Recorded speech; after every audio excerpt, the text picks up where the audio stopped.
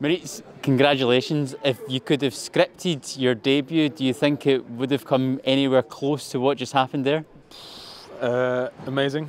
First of all, amazing feeling to win and to play in front of a fantastic away team, away crowd. Obviously, it's a perfect way to finish the game. To score a goal and then to bring the win home.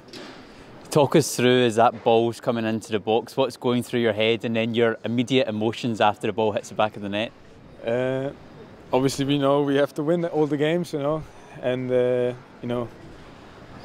I showed a lot of desire. I really wanted to go in and head the ball and score and make the amazing moment for the team and lift the team.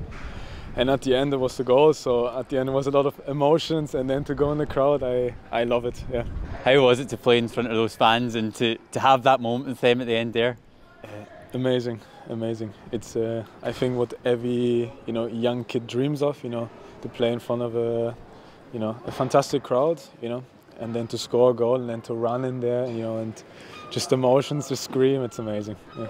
We did hear when you signed for Celtic, you were talking about how pleased you were to play for such a big club. To then go on and have that moment, in terms of your own footballing career, where does that rank in your top moments so far?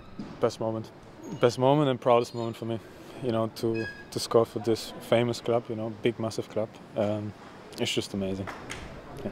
The goal will get the headline, but in terms of your overall performance, you had a defensive job to do as well. You were calm, you were composed. How did you feel you got on throughout the whole 90 minutes?